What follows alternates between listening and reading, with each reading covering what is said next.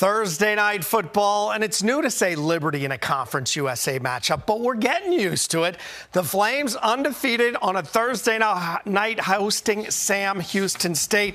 There's your AD, Ian McCaw, taking this one in. Flames fresh off a bye week. Big opening statement to open the game. 5 plays, 74 yards, capped off with a 10-yard touchdown run. Caden Salter, it's 7-0 Flames. They were rolling early, but the Bearcats strike right back. Keegan Shoemaker hits Alvante Woodard. This is a 7-yard touchdown. We've got a tie ball game. Ensuing Liberty drive, Salter's pass going to be picked off by Jordan Morris. That led to a Sam Houston field goal and a 10-7 lead.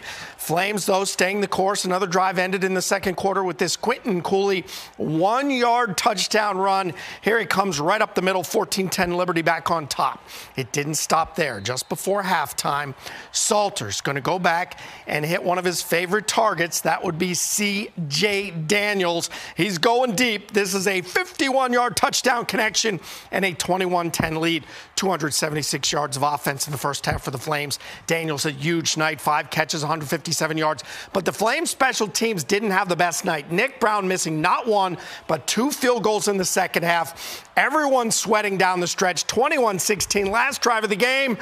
Kobe Singleton coming up huge on both 3rd and 4th down passes inside the 5-yard line. Liberty held scoreless in the second half, but held on for a 21-16 victory. The Flames are 5-0.